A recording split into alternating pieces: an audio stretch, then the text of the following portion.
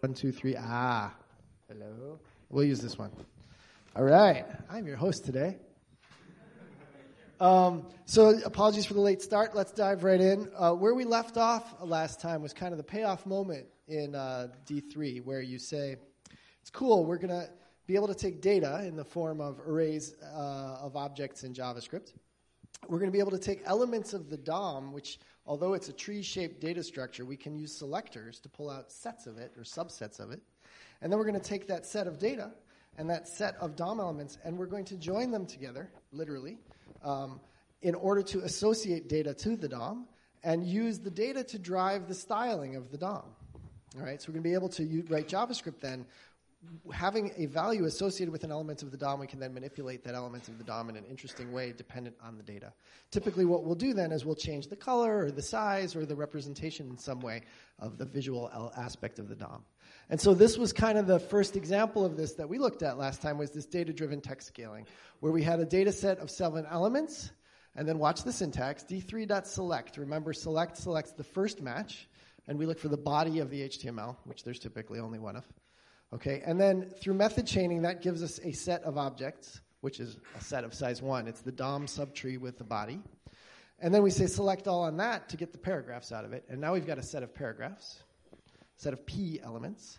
And then we do a .data to join it to a data set. So we're going to now have an association between these 7 elements in the data set and P's in our DOM. And then for each one of those P's that gets passed out, we can apply a style modifier, and we're going to get into the HTML style attribute, the CSS style attribute of this thing, and change the font size to the result of a function on the data.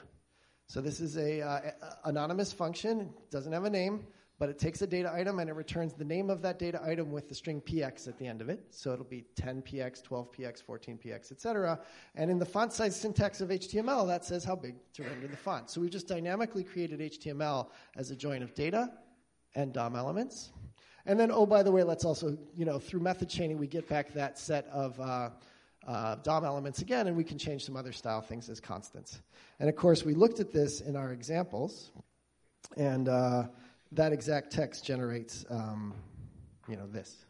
Actually, we looked at the method chaining version, so it generates this, but it looks the same. Okay. Sorry, that's just making it colored. Here's the data-driven version. And now we're getting the size attribute applied to each of them. That's what we should have seen. That is the code. The code for this page is the code I was just describing. All right, and rather than show that to you in a tiny little window, we'll just show it to you in the PowerPoint. Okay, again, there's the join. There's the anonymous function, and that's what happened there. The reason this worked, though, and this is why we opened this up in the editor last time, and I will open it up again.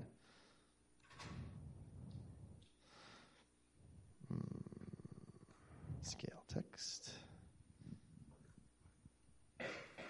The reason this worked was that we had 7 elements in the data set, and we had 7 paragraphs in our document, and so they scaled and joined perfectly.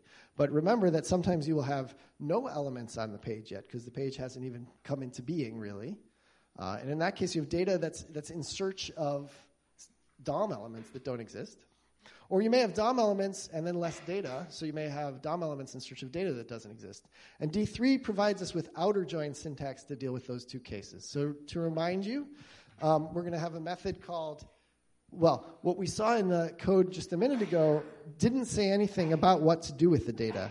It said apply the data function, which is really just inner join, if you will. All right, it's just a basic join, and the default is join on position. So the first element in the data set is joined with the first element in the DOM selector.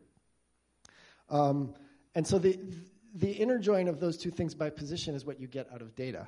But you also get handles to get the left outer and right outer join tuples. Right? So if we think about a full outer join, I'll draw a picture I put on the board last time. Here's the attributes of the data, which because they're JSON objects, there may be many attributes here, right? They could have many keys, which have different values. And here's the attributes of the DOM, which also can have many attributes, because DOM elements can have tags in them, which could be attributes.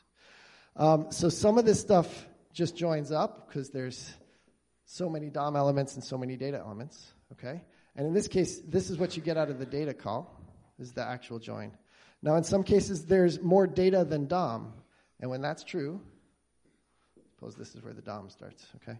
When that's true, this is in what's called data.enter. And that gives you the data left outer join tuples that aren't in the inner join. If it's the other way around, if there's DOM elements but no data, that's what's called exit. All right, so those are matches on the right side of the right outer join that didn't match with data.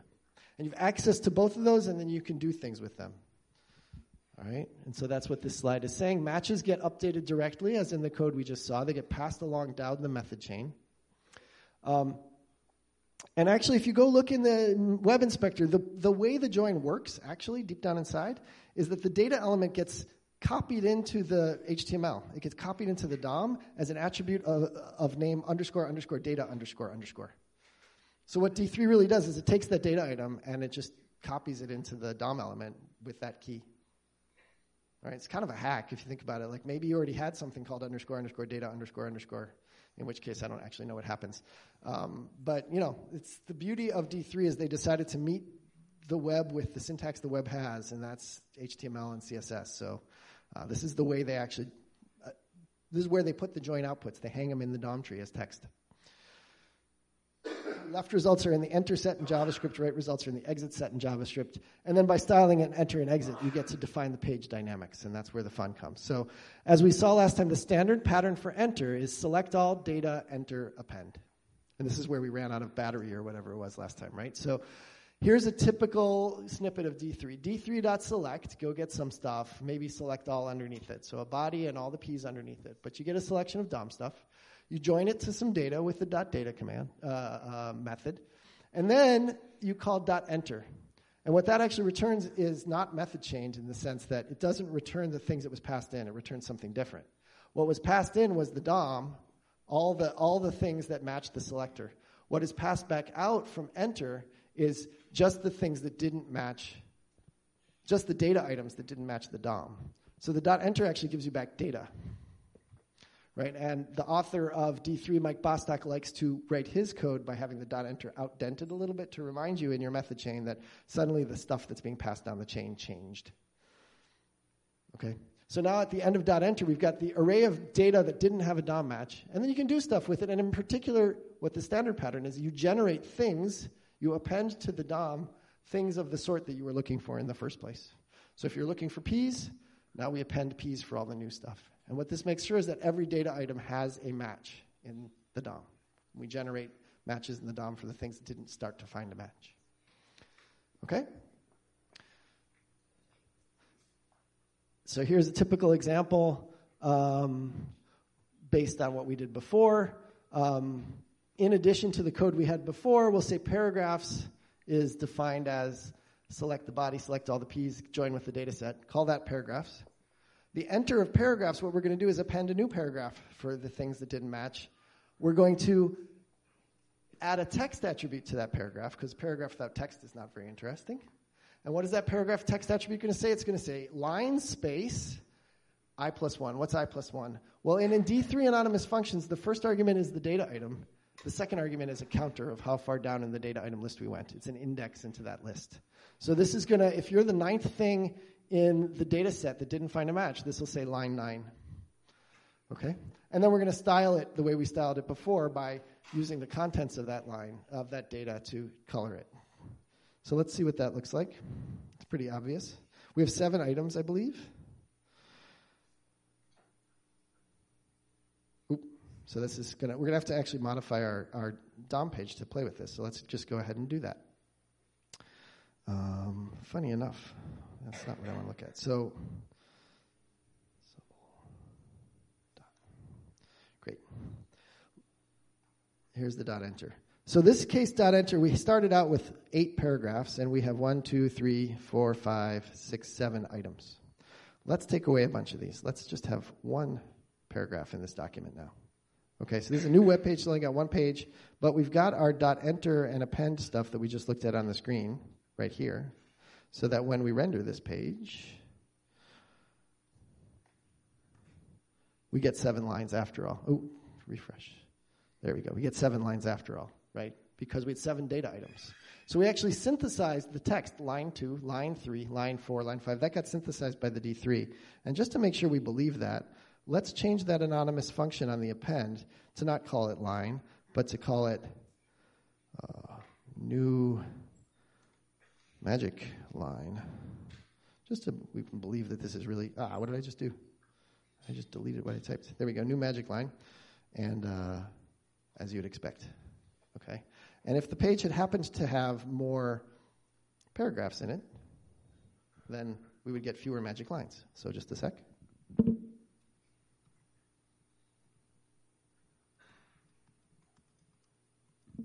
Unfortunately, all these lines are called line 1, but that's perfectly legal. Right? So there's 6 things that say line 1, and then there's 1 extra data item, which generated new magic line 7. All right, what about if we have too many lines? So now it's 7 for 7, and that's the example we saw before, and that's all good. But now our data set has 7 items, and we've got 8, 9, 10 DOM elements. What's going to happen now is we're going to get some crazy stuff out there. I decided to make it say null, and this is the exit case. Okay, so let's look at it in the PowerPoint quickly. The standard pattern for exit would be, for the DOM elements that don't have a match, just remove them. So we can go do that in our code and see what it looks like. For the exit call here, by the way, all this code's in GitHub, you know that, right? It's in the class repo under viz examples. So what we could do for the exit is we could say .remove. All right, and then what'll happen to this page, as you would expect, is that although there are a whole bunch more paragraphs, we're only getting 7 lines drawn, right? Remember that we had something like 10 actual lines. But what I chose to do instead of .remove, you can do whatever you want. So what I decided is that if there's P's for which there's no data, we'll just write the word null, and we'll make it italic and blue. And so you can do that too. So there's nothing that says that the exit clause actually has to make things leave the visualization. That's just what's frequently what happens, is when you run out of data, you have no more data to visualize, so you throw away the pictures that you used to associate with that data. But you don't need to throw them away. You could leave traces of it. You could do whatever you want.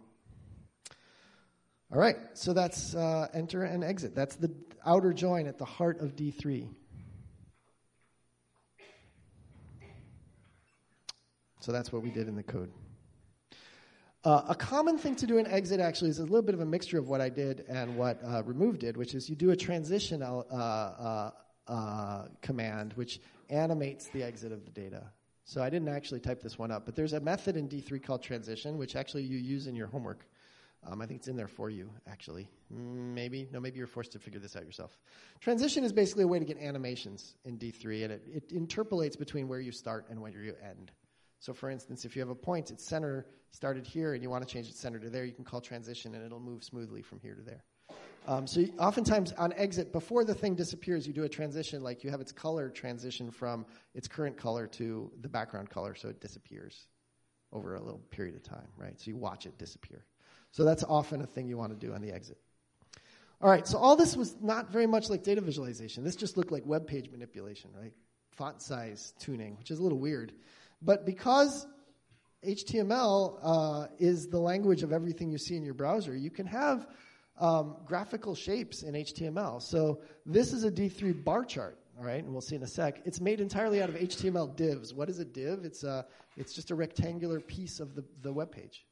Right, and it's rendered, as a little rectangle. Now, I think initially the idea is that rectangle would hold text, but you could just have it hold a color, and then it looks like a bar in a bar chart, or it looks like a rectangle anyway. And so here what we're going to do is we're going to find the existing divs in the body, join them with data. For those things that don't have a match, we'll generate a new div, right? We'll style it blue with a certain width and a certain margin on the right-hand side, and then we'll make the height of that rectangle be a function of the data. That's what a bar in a bar chart is. It's a thing that's as high as the data tells it to be. Let's see what happens.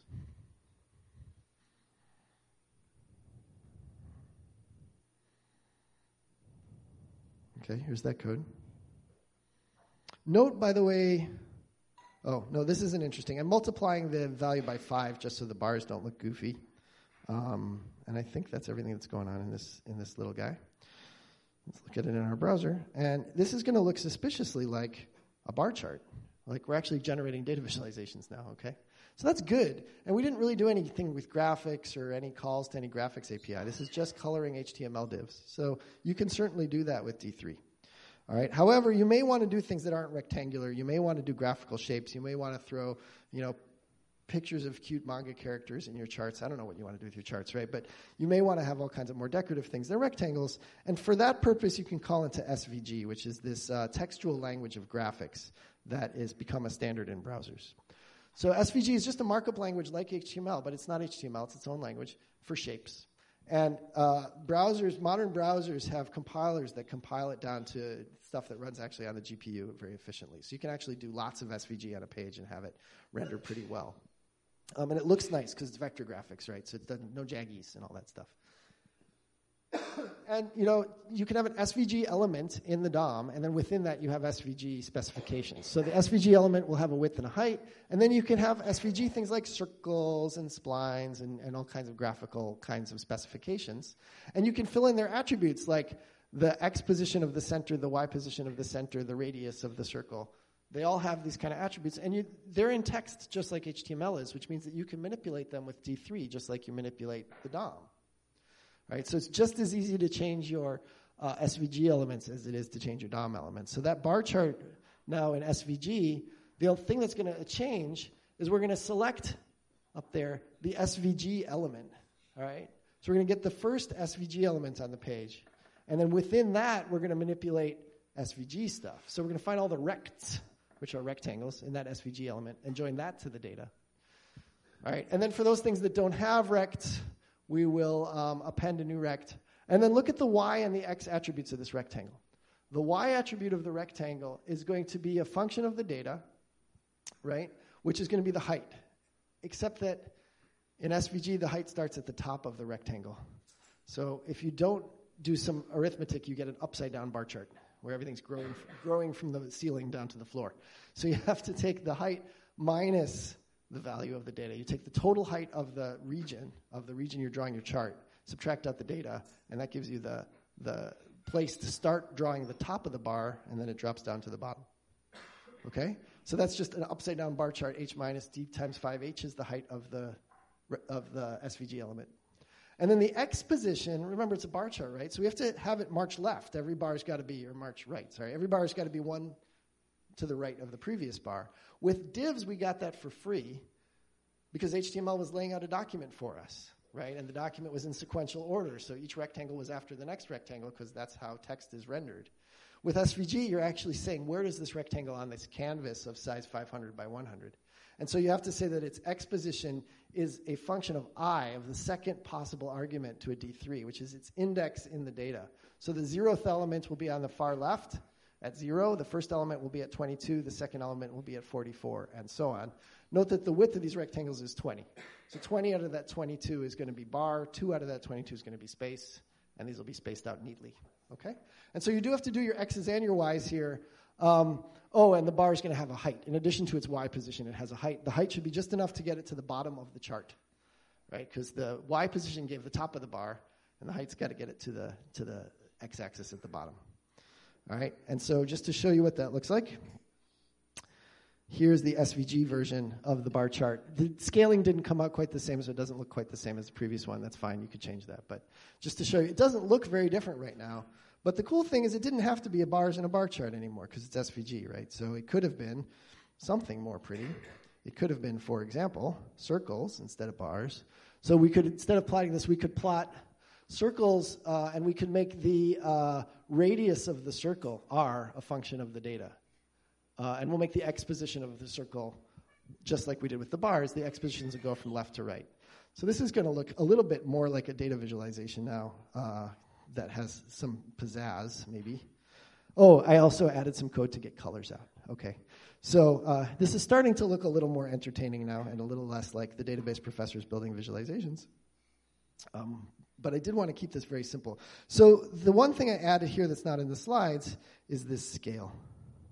So look at that code. I have a variable called colors, and it's a D3 scale. It's a category scale. So it's a scale where, what's a scale? A scale is an array of values, okay? In this case, it's an array of 20 values representing 20 different categories. So if you have like models of cars, and you want to plot them as the x-axis in a chart. Doesn't matter what order they're in, because models of cars don't have a natural ordering, like, say, moments in time have an ordering. Models of cars don't. So it's called a categorical attribute. And these colors, what's interesting about this scale is every one of the 20 values in this array generated by scale.category20 is pretty different than the ones next to it, so that you get differentiation as you look left to right. So when we saw those colors, you could clearly see that each one was a different category, and then their sizes were what you were focusing on. And you could see that two neighbors were different from each other, so you didn't confuse them. Sometimes you want a scale that's smooth, like if you're trying to make the color represent a numerical value of the data. Suppose you have a map, and you want every state's color to represent how many people live in that state. Well, then, states that have similar populations should have similar colors. States that have very different populations should have very different colors. That scale would be maybe a linear scale, right? So that the values in that array would go from 1, 2, 3, 4, 5, 6, 7, or 2, 4, 6, 8, 10, 12, or something. Actually, though, the way we perceive color, you might want to have it be a logarithmic scale. And so there's a bunch of different scales that you can get out of D3 that will generate these arrays of values, or these really functions that you can look up into for values. And the different scales, you want to choose them appropriately. So there's log scales, there's linear scales, there's categorical scales, and others, right? And you'll be playing with this in your homework to style your visualizations, right? And so this is just one of the extras that I wanted to show you. But again, oftentimes driven by data. You generate data with the scale, and you join it to your actual data as part of the DOM. Okay, cool. So that looks a little bit better. Before I move on, I purposely did the world's most low-res, boring visualizations to kind of get you very deeply in touch with what's going on. I find when you look at the visualization tutorials on the web, they want to take you to something fancy really fast, and maybe you don't really get that it's just a join up front, and you don't get that you're just manipulating text. And there's sort of, like I say, there's these long, pained descriptions of what outer joins are for D3 programmers. I think for us, if you say, look, it's an outer join, and you just very simply modify the text of the DOM, you realize what's possible. And then, of course, you can do all kinds of cool visual effects with that data DOM join. But just to be clear, this is like the D3 homepage, which has just this, which, by the way, is all written in D3, of course. But these are visualizations that have been done in D3 as part of a single D3 visualization. And there's a ton of them, and they're very beautiful, many of them. And they're beautiful for a bunch of reasons. One, because the scales are carefully chosen. And they're chosen based on people's perception of values and how they can distinguish one value from the next visually. It has a wonderful mapping library built in that was added by third parties that can do things like all kinds of different projections of maps. You know how you take the sphere of the world and you project it onto a rectangle of paper? So there's different cartographic projections of maps. They have many of them in D3, and you can choose them and play with them. So maps can be very beautiful. You can deal with things like, instead of XY coordinates, you can have radial coordinates. So you can lay things out as donut charts or pie charts or all kinds of other things laid out radially. And they also do graph layout. So you can specify visualizations in D3 where what the data gets mapped to is nodes in a graph, and then they'll do a forced layout of the graph so that all the nodes and edges kind of settle into a place where you can see them well. So there's many sort of features under the covers beneath this basics of selections and joins that can lead to some really sophisticated visualizations. A large fraction of the interactive data visualizations you see on the internet these days are written in D3. It's outrageously, the growth curve of D3 usage is crazy. You would love to have a project of your own succeed as well as D3 has succeeded. It's really great. So it's very flexible, very powerful language. So to sum up, the first theme of D3 from a design perspective, and this is something you should learn from if you ever want to design a language and you want people to adopt it, is you exploit the standards of the community that you're trying to target, which in this case is JavaScript, CSS, and HTML, right? And you make sure to work within those standards. So D3 exploits web standards for display. So everything it's displaying is just manipulation of the DOM and things you can embed in the DOM like SVG. And it's using web standards for code. It's a very JavaScript-y library. If you're a JavaScript programmer, it's very natural, okay? So that was the first theme of the library. And the second is really most of the conceptual work you're doing in a data visualization is configuring mappings between data and visual elements. And you do that with database stuff, with selections and with joins. Okay, pretty straightforward. There's a ton more to learn than I had time to teach you. Mike Bostock, who's one of the 3 authors of D3 and sort of the leading one these days, keeps a wiki on his GitHub with tutorials that other people have written. There's like dozens of them. One that I really liked is this one from the University of Washington. Really, really helpful by a graduate student there. There's another one that's very popular that was an O'Reilly book, which is this alignedleft.com one, which is free if you want to read it online. All right, so that's D3. And if you remember from last time, I promised you that we'd look at a different way of thinking about data visualization specification. And this is going to be what's called a grammar of graphics. And the particular grammar of graphics we're going to look at is called Vega.js, which comes from the D3 family. So if you decide to use it, it'll have some familiar elements. The original phrase grammar of graphics is due to a guy named Wilkinson. He has a book on Amazon you can go pay too much money for. Unfortunately, it doesn't seem to be online in any other form. There's a library in R, in the R statistical language, called ggplot2. GG stands for Grammar of Graphics. And it is well documented in the public domain by a guy named Hadley Wickham, who wrote it. And ggplot2 is very faithful, actually, to Wilkinson's Grammar of Graphics. And then Tableau, which is probably the most popular commercial data visualization toolkit, has its own Grammar of Graphics language called VizQL under the covers. Most Tableau users never see it. But it is the underlying specification of all the graphs you ever form in Tableau, and it allows them to compile from your visual graphs down to SQL or other data access layers. So they're very widespread, in short, the use of Grammar of Graphics. Vega is a library over D3 for doing grammars of graphics in JavaScript. All right, so it uses D3 underneath. The author of Vega is Jeff Hare, who is the faculty advisor on the D3 project, one of the 3 D3 authors. So Vega is actually getting some adoption now, and certainly not as much as D3, but it's on that same community and that same curve. It's a lot simpler than D3. In particular, Vega specifications are not code. They're just descriptive. So you write no JavaScript at all. You write just a JSON object, which is a JavaScript data structure, to describe your graph. It's totally declarative, and you don't write any JavaScript code at all. So it's simpler to learn as a result. And because it's not JavaScript code, because it's just a spec, you can actually generate it from other languages. So for example, there's a package in Python called Vincent. It's a Python graphing language. All right, it's written in Python. You express all the things you want to do in Python. But what it generates is it generates a JSON object, which is a D3 spec, which you can load into a web page. So although you're a Python programmer, you're generating stuff that loads up in a web page in JavaScript. And so because it's neutral, because it's not code, it's more sort of programming language agnostic, which is kind of nice. So what is a Vega specification?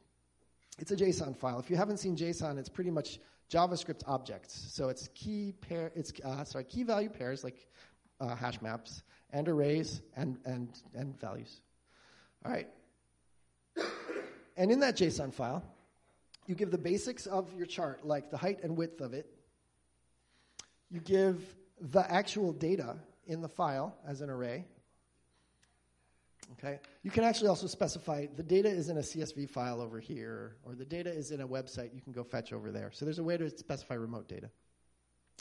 You specify what are it's called the scales in Vega. What this means is that, in any chart, you have the x-axis, let's say, and the y-axis, if it's a rectangular chart, and you want to know if this is going from 0 to 100, is it linear, so it's evenly spaced, or is it logarithmic, or is it exponential, et cetera?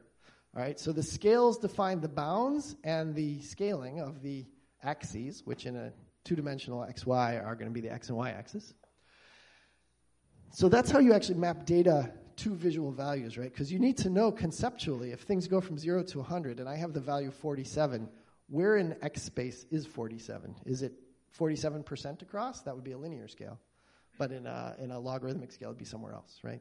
So that scale is an abstraction. It maps data values to visual values.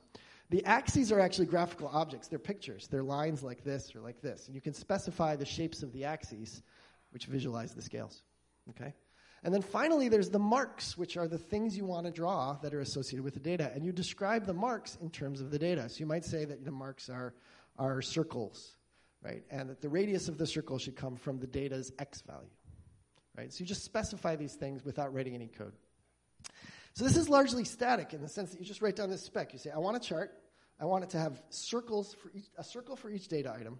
I want the circle's x position to be a linear function of the value, age in that object. I want its y position to be a linear value of its height, say, in that data object, and then just put those circles on the map for me. Oh, and the radius will be something, right? So you specify the attributes of the data and the attributes of the visualization. But that's it. It's static. The thing is, now you've got a JavaScript object, a JSON object. If you want to write JavaScript to manipulate it, you're free to do that, right? You just don't do it in Vega.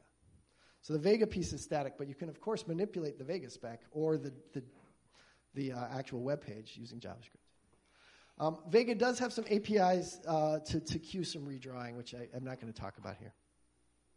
So I won't go into a great detail. It's worth going through the tutorial online if you really want to see Vega. But what we will do is we'll look at a little example here. So a Vega visualization is a single object. Let's just break it up into pieces. Here's a Vega spec. It would be wrapped up in squigglies, okay? It's got a width and a height that determines the object that's going to get rendered. You can put some padding on that width and height to just put some white space around the graph. And then it's got a viewport, which is optional, which might be that the logical space of this graph is 400 by 200. But what we're going to render is only 100 by 100 of it. That's a viewport. And then actually it'll automatically give you sliders. So you can slide around inside that viewport to the full 400 by 200 within that 100 by 100. Okay, so you can actually have the canvas be bigger than the viewport if you want. And then you got data, which is going to look a little different than we had it in JavaScript. It's going to have a name, which in this case is the word table. And then it's going to have values, and the values field is what we're used to from D3. Okay? And you can load data from the web if you want, or from files. Vega does support some basic transformation functions, like filtering lists and folding lists and stuff. I'm not going to get into them. I guess this was an effort on the part of the authors to deal with the fact that they didn't have a programming language. So they kind of tucked in a little bit of kind of Excel-style data transformation into the spec language. But you can just do this outside of Vega, actually, so I'm not sure why it needed to be in Vega. And then we have a spec of the scales. So here's the scales for our little visualization. Scales have to have names, all right, because we're going to reference them when we talk about axes. And then they have types. So the type of a scale could be ordinal, 1, 2, 3, 4, 5, 6, 7, 8, 9. Okay? It could be categorical, like, Honda, Buick, whatever. Those don't have any particular order, right? So categorical scales don't have a meaningful order. Ordinal scales not only have a meaningful order, but have every value on them. You can also have numeric scales, okay, which are like a numeric range. So we have the type of the scale. We have its range, which could be, from some x value to some minimum value to some maximum value. In this case, it's the width of the entire. I'm not sure where the ranges are coming from here. I apologize. And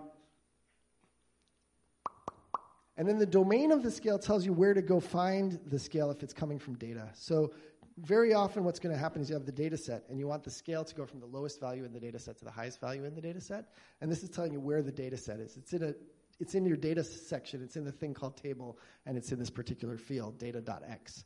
Given all that, we can find the min and the max from the data. Okay. And then there's the axes. The axes are, as I said, renderings of the scales. So in particular, this is going to be an x-axis, and the scale that it's rendering is the one that we named x before. And the y-axis is a scale that's named y. And you can have attributes of an axis like ticks, and whether it's oriented on the right side of the chart or the left side, and so on. So axes are visualizations of scales. What you're seeing here, I think, with all this, much less flexible than D3. It's like kind of cookbook. It's like, oh, you want a chart? You can have a chart. It's going to have axes. It's going to have marks that are laid out in a point in space. Like, that's what a chart is. So just tell me all that stuff. You don't have all this crazy flexibility to do enters and exits and draw whatever you want, right? So they took away some of the flexibility, but it's very sort of obvious what it's doing. The last part, which is kind of the fun part, is marks.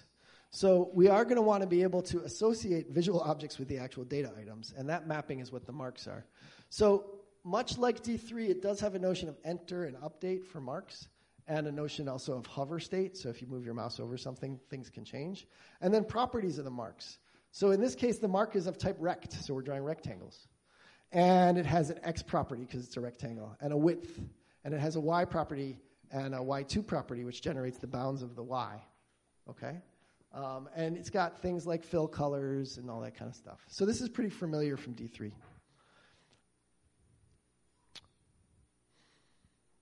Oh, yeah. The last thing you need to do, mention here in Vega is that because we have a hover function or a hover specification in Vega, you need to have an update specification because really what we're doing, like we did with D3, is we're redoing the join. After you move your hover away, and you'll do this in your homework in D3, by the way, you hover over a point, it changes color because that's what you said in your hover function. We're going to turn it to blue. When you move it away, it's supposed to do whatever it usually does, right? Which in D3 would have been whatever happened in the .data specification. Here, that's the update specification. So update is, that's the thing you do normally to the data, is you apply the update, which in this case is you make it blue. All right. So a nice thing about Vega is there's a live editor online where you can go and you can kind of dork around with it. Oh, I'm not on the internet, so you can't see it right now. But you can go to this GitHub page for Vega and play with live Vega visualizations, tweak them, and see how they tweak the outputs. And they have a pull-down menu of like 25 different, some very fancy visualizations specified in Vega. So it's pretty easy to learn.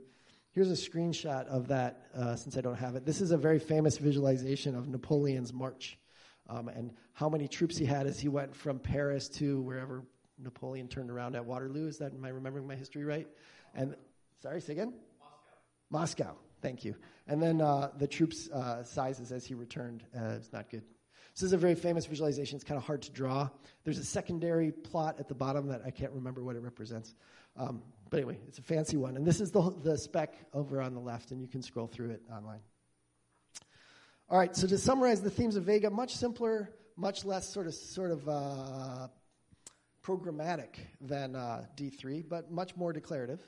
So it's just a mapping of data. Scales and marks do most of the work. Once I know X space and Y space, or on a circle chart, radial space, and I know where the data goes, then the last bit is just for each data item, once I know where it goes, what do you want me to draw there?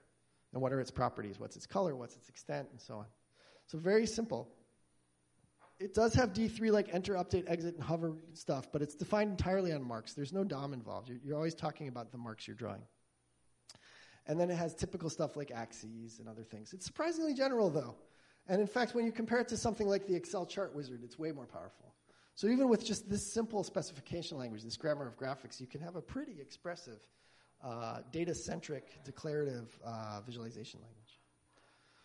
Okay, so before we move on, let me just say that data visualization is a huge topic. Languages for data visualization are themselves a very big topic, and I left out a lot. So there's a lot of visualization-specific issues I totally glossed over. So for example, if you do with geographic data, with maps, there's a ton of domain-specific things about maps and how projections work. And a common example that we actually see in our homework, a standard map that the United States Cartographic Society or whatever recommends, USGS maybe, is the 48 states and then Alaska and Hawaii over in the lower left, right? Doesn't correspond to any geographical reality. Right? Because Alaska is nowhere near Hawaii. But that's how the U.S. is often drawn, and that's often what you want in your visualizations. So, like, you get into the world of maps, particularly, like, try to do historical maps, like, do visualizations of maps from the past, and it gets pretty crazy pretty quick. And people who think about map visualizations have tons of fun, but it's super detail-oriented about space and about the way people have represented space on maps. Because it's not necessarily related to physical space, or not directly, only through functions. I glossed over actually a pretty powerful piece of these languages, which is how do you make charts nested inside of charts? So how do you do compositional effects of these things? How do you essentially recurse in these languages? So that you can have, for example, if you're three-dimensional or even you've higher dimensional data, so maybe your x-axis is one field, your y-axis is another, and your color is the third, but maybe you have 4 or 5 dimensions, then you may draw multiple charts with different settings for the fields that you didn't have in the charts. So you have essentially an array of charts. So how do you draw those array of charts? It's a very common thing. So these are things to do. You can also nest charts within charts, and that often gives very natural effects. So I didn't show you how to do that. I didn't show you how to connect to databases and get data out of them. Or even more importantly, and this is something that Tableau, for example, a commercial tool will need to do, you want to render a chart that is built on a lot of data, but then aggregates that data before it renders it. That aggregation should happen in the database engine, not in the web browser or the application. So you actually want to take the chart specification, compile it down to SQL, push the SQL into the database so it's run efficiently there, produces much less data that you then visualize. Okay, so we didn't talk about how that works. And then last, but certainly not least, because I have a startup company that does this, When you talk to people who build visualizations, they'll tell you that doing visualizations is the fun part of their job, but 80% of their time is like wrangling the data into the shape that the visualization tool expects. So D3 expects things in these nice JavaScript objects. Data doesn't come that way most of the time. So you have to write a bunch of annoying code, kind of like the code you guys wrote for homework 1, to get your data from the format it came in to the data that the visualization tool can actually absorb. Maybe it's CSV files or JSON files or whatever. And that's incredibly painful in many cases. Not only to get the structure right, but also to get the data right, because oftentimes the data is wrong too, and you got to fix it. So just be aware that visualization is a function that comes after data prep. Okay, tons of tutorials online, tons of packages that I didn't tell you about. Here's a list of some of them. I gave you some references if you want to learn about other visualization toolkits in the notes.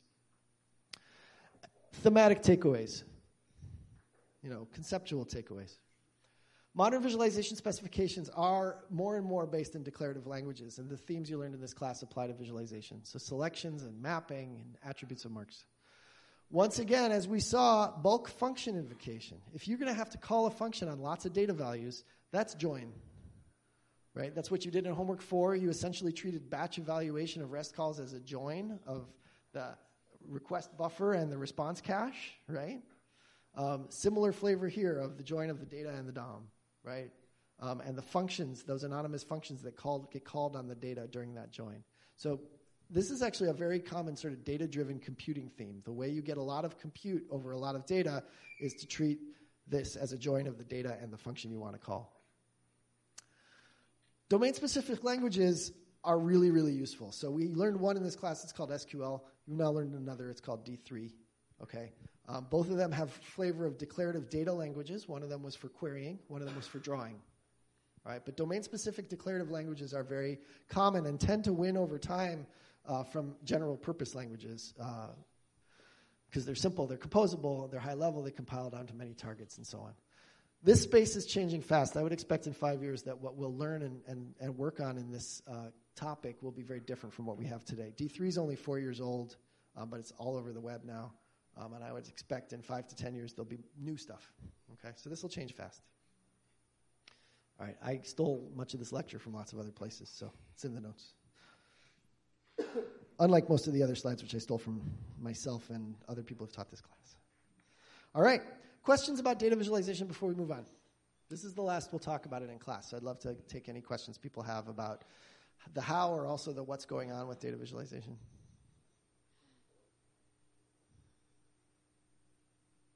I would predict that many of you will end up doing this kind of stuff somewhere along the way. It's a very common thing to do these days to have to build a data viz. So hopefully this was useful. A little bit less conceptual than some of the other lectures, I know. Okay. Well, take a stretch because we're switching to a completely different topic.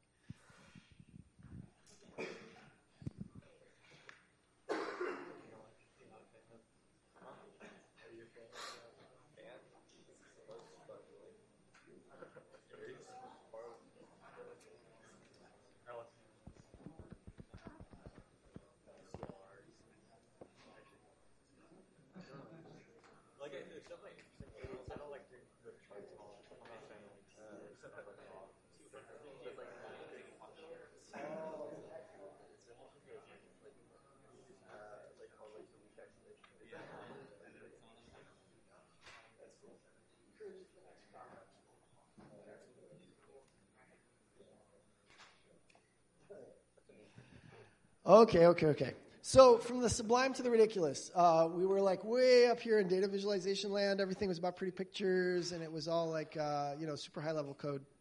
Now we're going to go way to the bottom of databases, like deep in the guts. How do databases support lots of people accessing the data at the same time? So this is very low level systems implementation stuff. Conceptually very beautiful and rich. Actually, there's a strong theory behind it, but it is the theory of how you build systems. It has very little to do with like people and eyeballs and perception. So we're now in computer systems land. And this is finally delivering on the promise I had at the beginning of the semester that we would teach you about how to build an entire database system. Up to now, including the data visualization layer, this was the single user stack. Right? It was, okay, we're going to do everything from storage of bits on the disk all the way up to how it surfaces in your eyeballs. We just finished that journey. But along the side, there was another dimension, which is, oh yeah, there's going to be lots of people using this at the same time, and we have to deal with the case that it might fail while it's running, and we need to keep people's data safe. So this cross-cutting concern of concurrency control and recovery from failure is what we're going to do next. And once we get that second dimension, so to speak, put in, then you will really understand the fullness of databases. Okay.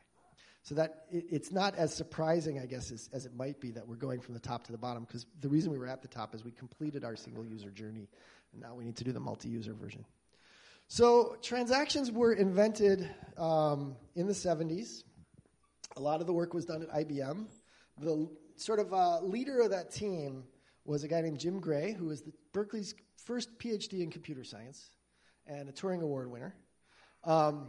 And a lovely guy who was lost at sea some years ago and never found again, which is a very interesting story you can read about. There's lots of press coverage at the time.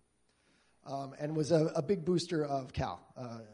And so there's undergrad fellowships named after him and his wife because they donated lots to the university. Wonderful guy. Anyway, the reason I'm going to say that is because he was also a funny guy, and he was very much a man of his times, which is to say of the 70s. So there's...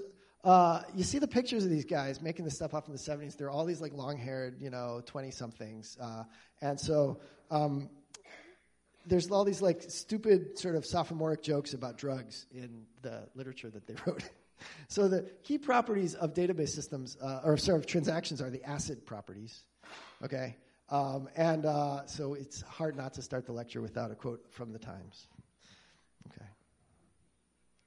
And it's kind of appropriate because ACID properties are all about preserving your data, and so it's just kind of funny. Okay. So today we're going to talk about concurrency control and recovery and the notion of transactions. This is an introduction to what's going to be a multi-lecture segment on concurrency control and recovery.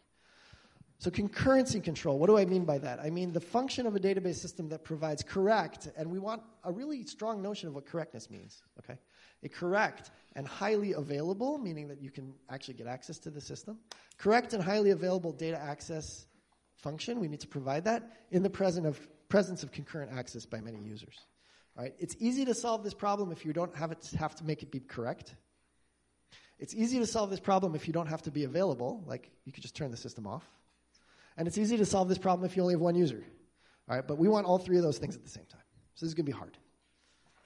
Secondarily, we want to ensure recovery. So we want the database to be fault tolerant in a particular sense, which is to say that no matter if there's corruption by application level code or if the hardware itself should fail, we want to be able to recover from those failures.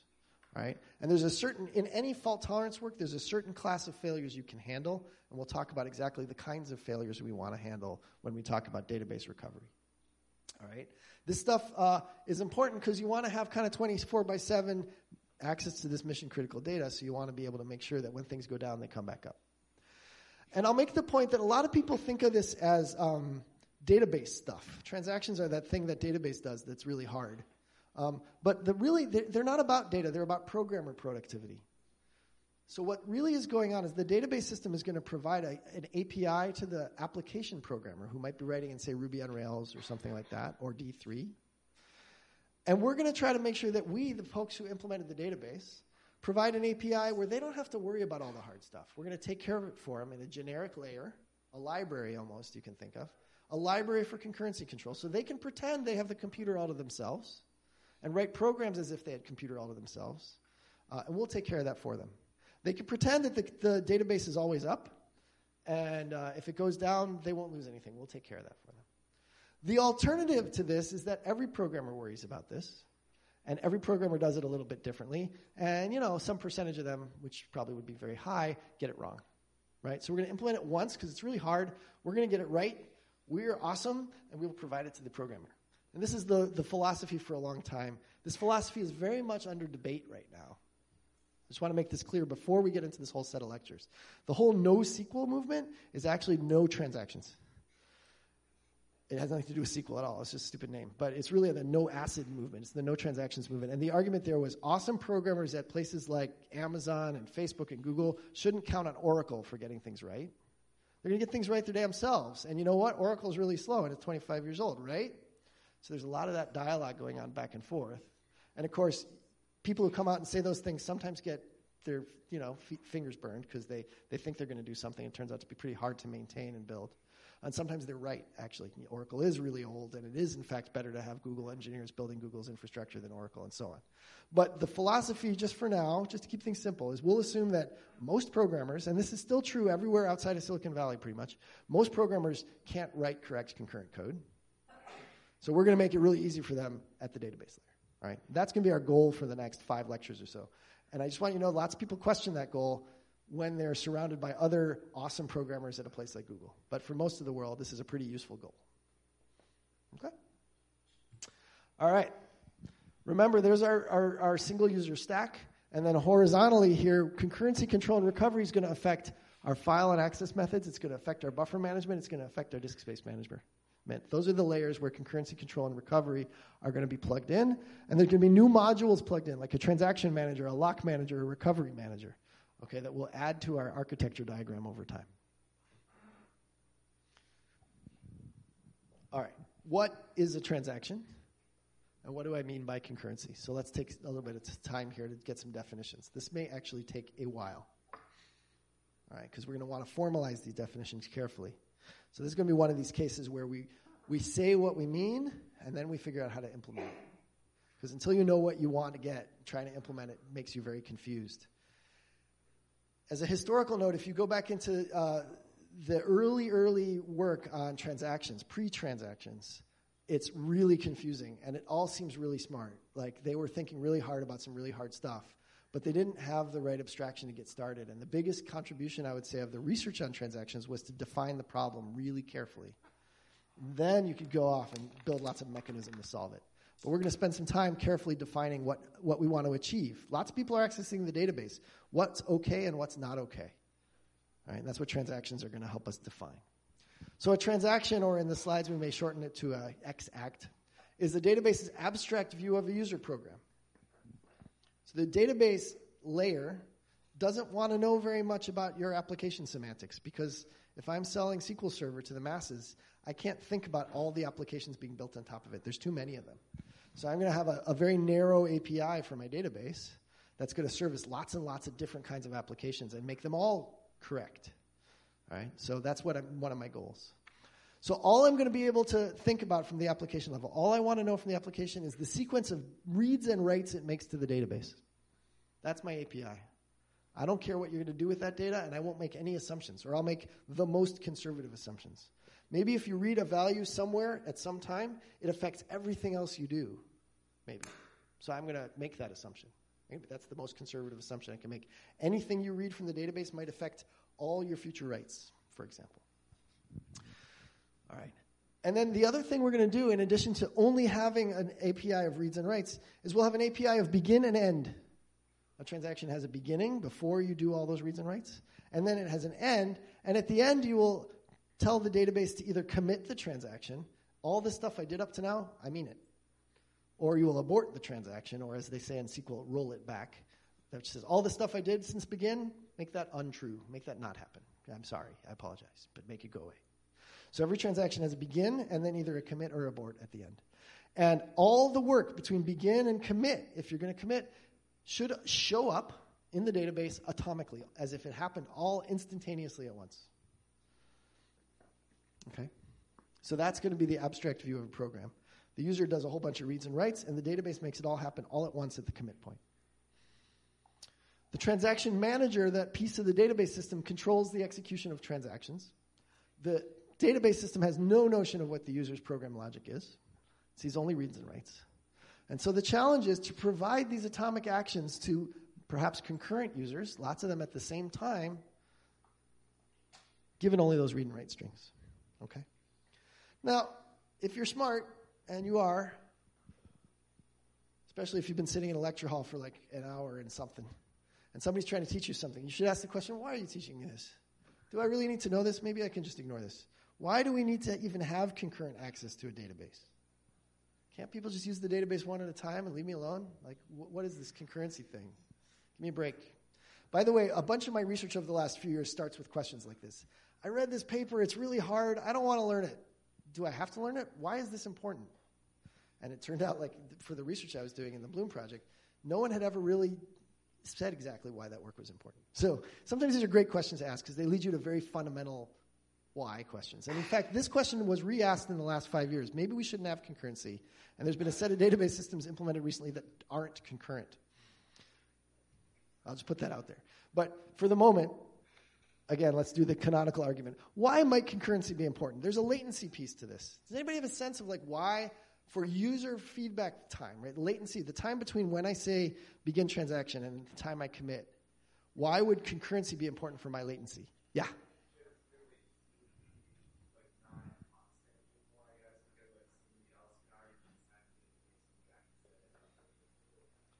Absolutely. So think about going to the grocery store when there's only one checkout line. Your personal wait time is longer than if there's more than one checkout line, probably, right? So your latency would be improved if there were more checkout lines. Yeah? Your latency is improved with higher concurrency. Okay, so that's an end-user kind of individual desire, is to have low latency. What about system throughput? I don't care about you individually. I care about that my system processes 1 million transactions per second. Why might concurrency be good for throughput? This one's harder. Why is it good for a computer to do more than one thing at a time? From the computer's perspective.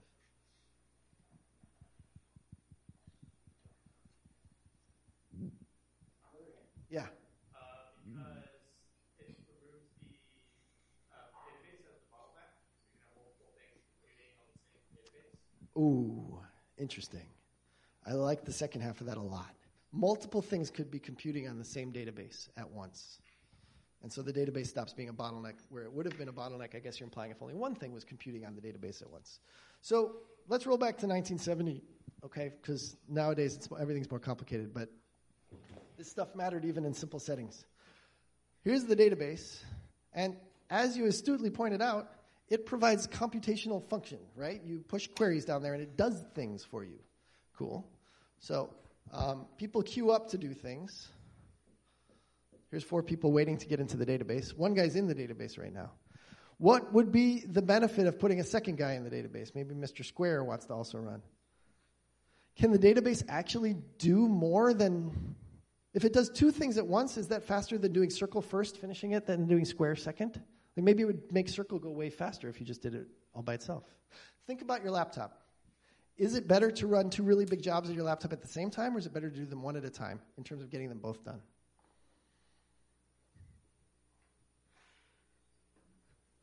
Depends, kind of. Yeah. Awesome. So now we're starting, and this is taking your idea and breaking it down. We're starting to say, it's not just a database, man. It's got pieces, all right? So it's got an I/O layer down here. And it's got a CPU here that does thinky stuff. And while the I/O layer is going, the CPU could be doing something else. So in fact, maybe Mr. Circle is doing an I/O and Mr. Square is in the CPU. And that will, in fact, go faster than doing them one at a time. Because Mr. Circle can't use the CPU and the disk at the same time, maybe. Particularly if Mr. Circle is a simple lookup. If Mr. Circle is a giant parallel query, then it can probably use all the disks and all the CPUs all at once using parallelism the way we've described. But if Mr. Circle is like, I would like to know the content of my bank account, please, that I/O, it's got nothing else to do but wait until it comes back. And it would be nice to run Mr. Square at the same time. So the key to this, wrapping up, is that a computer is a parallel machine, at least at the layer that the I/O devices and the CPU can run in parallel. And because it's parallel, you want to schedule as many tasks as there are functional units in the computer, particularly when one of those functional units is way slower than another. In the space of an I/O, you can do millions of instructions, and you really should. All right, so your throughput goes way up if you do concurrency in a system that has disk drives on it. As long as you're not contending for those disk drives, okay, which is a different story. Both of these are critical arguments for concurrency. You don't want people to have to wait in line behind everybody else, and you want the system to use all its resources to the maximum capacity to maximize throughput. Okay, so concurrency drives both of those things. And most systems are implemented to achieve both of those things. All right, so I promised you ACID, and so here it is. I want to make a really key point before we go on. So people talk about ACID transactions like it's religion, okay? You come to Berkeley, you take the database class, you learn about ACID transactions. And the assumption is that ACID is like a theorem or something. It's not. It's like a joke, actually. So the C was only added to make it spell acid. Originally, it was just A-I-N-D. And they're like, dude, we need to get a C in this. Let's do consistency. So don't try too hard to decide that acid, these 4 things, are like some axiom system, and each one of them is a little bit different than the others, and you can explain the real difference between atomicity and isolation is. Those are not meaningful conversations, right? We're going to get to theory in a little bit. This is not it. This is just a kind of frame of mind reference, all right? A really powerful one that's made a lot of people understand this stuff. So it speaks well. It's intuitive, but it's not math, okay? All right. A for atomicity. All the transactions happen or none of them happen. That's a guarantee we want to have in a transaction. All or nothing. C for consistency. If the database starts in some state that you call consistent, at the end of the transaction, it has to leave the database in a state that you call consistent. Your definition of consistency you can define in an application-specific way that we'll talk about in a minute. Isolation. This one is one where it's like a little squishy. The execution of your transaction is isolated from that of other transactions. What does that mean? Well, think of it as a programmer guarantee. If you're writing a program, you don't have to think about what other programs might be running. Okay, so your code doesn't have to reason about, oh my God, what would happen if somebody else jumped in and did something while my program was running? So it's a programmer API guarantee. Isolation. Okay. And then finally, durability. If a transaction commits, if the database says, yes, I got it, commit, you bet, then the application can trust that the database will persist the effects of that application, of that transaction. Okay. So let's take them 2 at a time because they kind of pair up. Atomicity and durability are the ones that we're going to focus on first. We're actually going to focus, holy moly, we're going to focus on the other 2 for the next lecture, but let's go through them a little bit at a time. Atomicity and durability. A transaction ends in one of 2 ways, okay? It either commits or it aborts. If it commits, that's a contract from the database system. Remember, this is a library layer for programmers. So your promise as the implementer of this library layer called database is that if you return from a commit call, someone says commit and you say, I return the stack from that commit call. If you return without an error message, you promise to that application that all their stuff is durable, all right? And with an abort, you promise that none of their updates happened. Aborts can happen for 2 reasons. One, because the user asks for them. The user might say, this is crazy, I abort. The other is that the transaction just might not commit. Like the system might crash, and then the user goes away, or their program goes away. And when it comes back up, all the updates that transaction had made so far are invalid, and they should be aborted. Right? So aborts can just happen through circumstance. In fact, the database has the latitude to just abort stuff. And in very unusual cases, it will. It'll say, oh, man, this transaction is going to be a problem. I'm aborting it. Okay, that's okay from an ACID perspective. It's not real great for availability, but it's okay from an ACID perspective. All right, so aborts could happen because the database decides. All right, so atomicity and durability say all. That's the durability case. And it's not only that all your effects happen, but they all happen and are remembered over time. Or atomicity could also mean none of your effects happen. And how is this implemented? Typically, in a traditional database system, this is implemented via a log of your actions. So everything that your transaction does, which means all the reads and writes, will get written down in a sequential file called the log. We'll remember every read request, every write request, particularly the write requests, maybe not the read requests. We'll remember all your write requests, though. And then if we get to a stage where we have to abort your transaction, we'll have all your write requests and we'll be able to undo them because we wrote them down. Used to be a 4, now it's a 7. Oh, no, it's a 4 again. So we'll be able to undo things. Or if we said we would commit, but we didn't actually commit the stuff into the database for real yet, under the covers we still have the log. And the log, when we wake back up, will say, hey, you never finished that thing you promised to commit, and then you'll redo those actions. Those things in the log that you said you were going to do in the database, you'll redo them. So the database is going to ensure atomicity and durability through a logging scheme. So both of those features, A and D, come from logging. C is the thing that got added that's extra, right? So C is kind of a goofy thing. But consistency, what is consistency? It's the integrity constraints in your SQL, let's say. It's some application-specific definition of what a good state of the database is. In the world of SQL, those are integrity constraints. All right, so your keys and foreign keys are respected. Your data types are respected, and so on. And all that C says is that if the database starts out and the integrity constraints are all true, at the end of transaction, they will be all true again. How does it enforce that? Well, when you say commit, it checks all the integrity constraints. And if you broke them, it aborts your transaction. Right? If you try to delete something that other people have integrity constraints and point to, then you can't delete that thing, and the database will just abort you. Okay? So there's nothing really exciting about that. It's just a check at end of transaction that the database does to check your constraints and abort you if you broke them. Okay? So there's nothing really about the transaction layer interesting for C. But I, which is the topic that we're going to spend a lot of time on next Tuesday, is the concurrency bit, isolation. And this is going to be implemented via concurrency control. All right, so this one is quite interesting. A and D go together, that's logging. C is just this constraint enforcement at commit. I is the concurrency control part. So the database is interleaving the actions of many transactions. What are actions? They're reads and writes. That's all we're going to understand. And the database has to ensure that these transactions don't interfere with each other in some sense. We're going to have to define what that means. But we're going to give the illusion to the programmer that each transaction executes as if it ran all by itself with no other concurrent transactions. It's as if you had the whole computer to yourself, which is a very 1960s concept, right? I went down to the mainframe and I put in my deck of cards and I slid the card deck reader in and then it read them and ran my program. Computers haven't worked this way since like the early 70s. So this is an illusion. It's a programmer interface illusion. Having a computer all to yourself is insane. It's a huge waste of resources. Nobody does that. But we're going to give the programmer the illusion that they have that, and we're actually going to be able to pull this off. It's crazy how this works, and it works pretty well. It's kind of breaking around the edges in the cloud, but it's worked for like 50 years to pretend we all had a mainframe and a deck of cards. Okay, so that's what we're going to do. You're going to get to think that you have the computer all to yourself, and that your whole job is going to run from start to finish with no one else using this computer. So concurrent accesses have to have no effect on other transactions' behaviors. The net effect, and this is where things are going to get closer to definitional. This is important now. What we want is that no matter what goes on under the covers in our database system with all the wonderful high-performance stuff that we do under the covers, for the outcomes of what we do, it should be identical to some serial order of the transactions. If we really did let people have the computer one at a time, we would have queued them up in some order and run them one at a time, and that would have been okay. So we want the effects of all this stuff to be like that.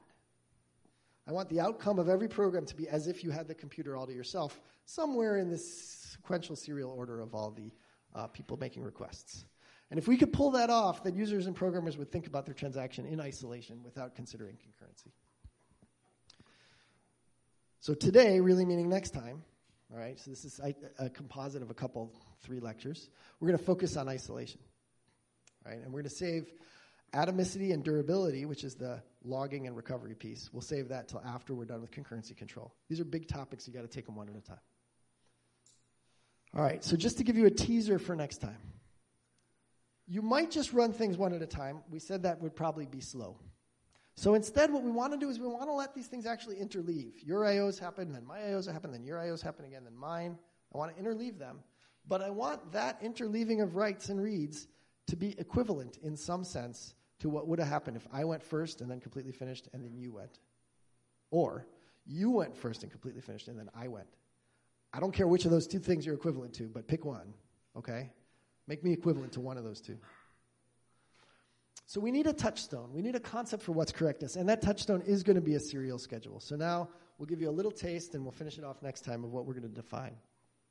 What is a serial schedule? It's a schedule, that is to say a trace of reads and writes into the database where each transaction does all its reads and writes from start to finish without any intervening reads and writes from any other transaction.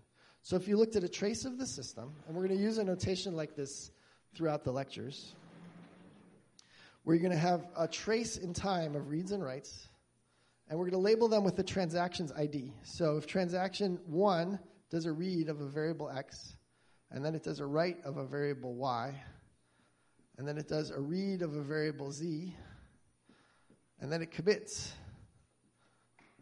and then commit 1, and then transaction 2 does a read of variable x, etc. This looks to me like a serial schedule. 1 did all of its stuff before anyone else intervened. a different schedule where that read x of 2 was here, that would be not a serial schedule.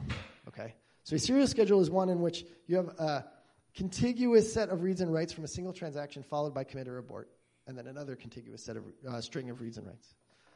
So that's correct. Any schedule that has that property we'll call serial, and serial is good, so that's nice. That's what we'll call correct. The next thing we want to be able to say is that this crazy schedule is equivalent to the serial schedule, so it's okay. I want to have schedules that are the same as serial schedules, except they're not serial. That's what I want to do, right? I want to get concurrency, but pretend that it wasn't concurrent. I want it to be the same as if it wasn't concurrent. So what does it mean for two schedules to be equivalent? Well, we're going to have to define this carefully. It's going to be, well, first of all, the two schedules have to have the same reads and writes in them. So the actual same string of accesses. And after they both run, they got to leave the database with the same stuff in it. Do you believe that's all we care about? Are those reads and writes assumed to be reads and writes the same value? They won't have to be the other schedule? Nope. Can't make any assumptions. Is all we care about the state of the database at the end? Is there anything else in the world besides what's in the database? Yeah. Yeah, you might worry about like reading some stuff and then before you commit, it's reported back to the client applications. Do we care about that? Of course we care about that, right? I mean, you might say fire missile, right? You can't undo fire missile. The transaction guys always like to talk about that. All right. So it is true that in our definitions we're going to say that they're equivalent if they leave the database in the same state. But we're going to be very conservative about what assumptions we make. In particular, if you write something, we'll assume it depends on everything you read in the past. Okay, so if you write a value in the database, we don't know how you computed that value, but it might have depended on everything else you read. So if you read something in flight from some other guy, it may have colored your thinking and changed your future writes, and we don't know. So we'll capture quite a lot of what could have gone wrong by being conservative about that, okay? And we may want to come back to this topic later on as well. Sometimes in the proofs you do for these things, you can always have a variable called the world, and you can always have every transaction write it at the end, and that kind of captures output, right? So there's various sort of syntactic tricks you can play to make outside effects fit into this framework. All right, and then finally, definitionally, we have a notion that what's good is a serial schedule. We have a definition of equivalence between two schedules, and so now we can define the schedules we like. The schedules we like are the serializable schedules, meaning the schedules that are equivalent to some serial schedule. So you can run any interleaving of reads and writes you like, as long as it's equivalent to some serial schedule. We don't care who gets to go first and who gets to go second. We just care that it's as if somebody went first and somebody went second. Okay? And if you can interleave stuff along the way, but the net effect is the same as if one of them went first and the other went second, that's cool. That's a serializable schedule. Question? Is that a serial schedule or Any serial schedule. So in particular, this is not a very good semantics if what you're interested in is like high-frequency trading. All right? People don't use traditional transactions for high-frequency trading because it matters a great deal who went first and who went second. Right? But by contrast, if all we're worried about is like that we're making sure that if we charged your credit card, we will ship you the item, somebody might not be able to get the item because we ran out, but that's fine. It's like it's going to be Bob or it's going to be Mary. We don't really care. We're Amazon, right? We just want to make sure that if we build you for it, you get the item. Okay? Lots and lots of things. It doesn't matter what the order is. It just matters that there is an order, right? That's meaningful. What we certainly don't want is that we build your credit card and you got Mary's stuff, or we got the inventory wrong because we mixed up the reads and the writes. Right? We want it to be some reasonable, rational serial schedule or something equivalent to it. But we're not going to care about who comes first and who comes second. That's why it says any serial schedule. Any ordering will do. If you can find an ordering that's equivalent, then it's good. All right? So this notion of serializable schedules, to close out what we talked about before, once you define this, once you agree that this is our definition of goodness, and like I say, it's not the right definition for everything. It's not good for high-frequency trading. All right? But if you believe that this is a good definition, now we can go make up mechanisms to achieve it. All right? And it took a while to get here. And you may want to even quibble about this today, but boy, this brought a lot of clarity. Once they define what a serializable schedule is, then everything can kind of flow. So there's a bunch of theory that what are the schedules that are serializable, what are their properties, and then a bunch of practice about how do you make this stuff go fast? How do you implement a system that achieves serializable schedules only? And so that's what we'll talk about when we return next week. See you.